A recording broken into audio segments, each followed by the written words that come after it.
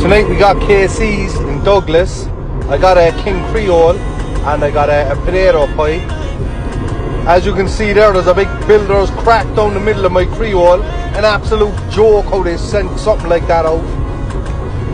Flavour wise it was very nice, but that crack down the middle, there was chicken all over the car.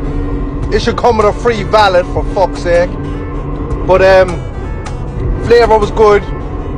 Service, shite. You're waiting out in the rain for fucking ages. The queue is huge to get that shite. Shite is what it was. A fucking slit down the middle of the fucking thing. I know there's going to be a lot of people as well having a whinge in the comments. KC's is the best. Yeah, well, it didn't end up all over your car, did it? And that bloody pie was as dry as Gandhi's flip-flop. A lot of shite. It's getting a 7. It could have been a 9 easily, but just for that slit.